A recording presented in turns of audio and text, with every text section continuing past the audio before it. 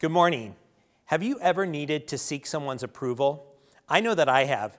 To become a pastor, I had to study scripture and write a doctrinal defense paper and then have a bunch of other pastors grill me about what I wrote, and I had to defend my positions verbally. And then this panel of pastors had to approve me before I officially became a pastor. And when I was finishing my doctoral studies, I had to research and write my dissertation and then defend what was written to a panel of professors. I needed their approval in order to earn the doctoral degree and title. Today's verse urges us to seek God's approval. You can check it out in 2 Timothy 2:15, and it says this: "Do your best to present yourself to God as one approved, a worker who has no need to be ashamed, rightly handling the word of truth." This verse was first written to Timothy, who was pastoring a church. So if you're not a pastor, you might be tempted to say, well, that doesn't really apply to me. But I think that it has application for every believer. We all have the opportunity and the responsibility to share what we know about Jesus. We should share our knowledge with our kids, grandkids, friends, neighbors, and coworkers. We all know people who need to know what we know about Jesus. And we know about Jesus through the Bible. And that's the word of truth that was mentioned in this verse. So it applies to us all in some way. So what is the challenge that Paul gives here? First, do your best to present yourself to God. So there's some effort that's needed on our part. Now, this effort is not an effort on your part to be a Christian. We are saved by God's grace, which is given through Jesus.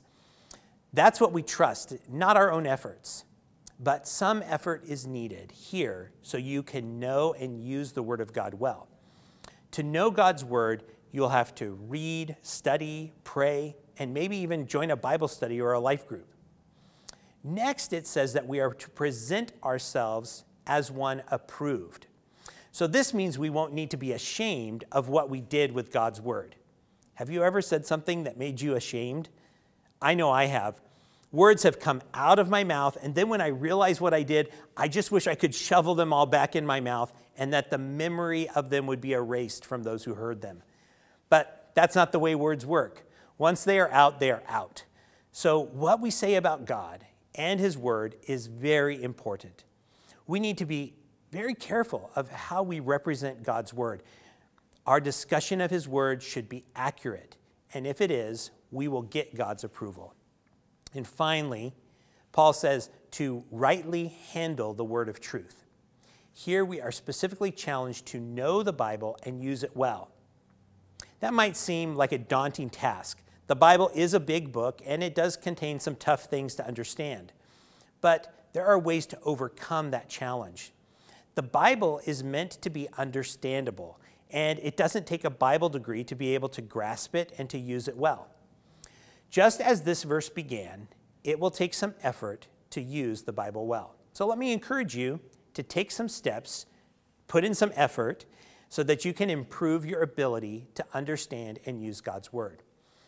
On the YouVersion Bible app, there are several great reading plans that focus on how to read the Bible.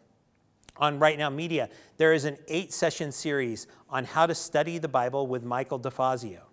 I'll include links to these studies in the thread of this post. These studies will help equip you to fulfill the challenge that Paul gave. I hope that you'll take this direction originally given to Pastor Timothy and make every effort to be an approved workman who uses God's Word well.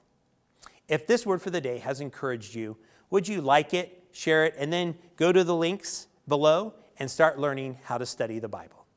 Have a great day.